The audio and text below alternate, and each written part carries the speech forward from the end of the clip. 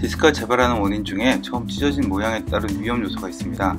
허리디스크 재발을 흔하게 볼 수 있습니다. 처음 수술적 치료를 하는 환자에서 5에서 15% 정도 보이고, 허리디스크가 재발할 수 있는 위험요소 중에 처음 디스크가 어떤 모양으로 찢어졌는지가 재발의 중요한 위험요소가 됩니다. 디스크가 찢어진 패턴을 4가지로 분류해보면, 첫 번째, 조그만 구멍으로 디스크가 끊어진 채 터져나온 경우, 큰 구멍으로 디스크가 크게 터져나온 경우, 구멍이 나긴 했지만 완전히 터져나오진 않아서 디스크가 찢어진 부위 안에 있는 경우, 찢어지지 않고 밀려만 있는 경우로 구분해 볼 수 있고, 조그만 구멍으로 디스크가 끊어진 채 터져나온 경우는 재발률이 1% 미만으로 가장 낮을 수 있고요.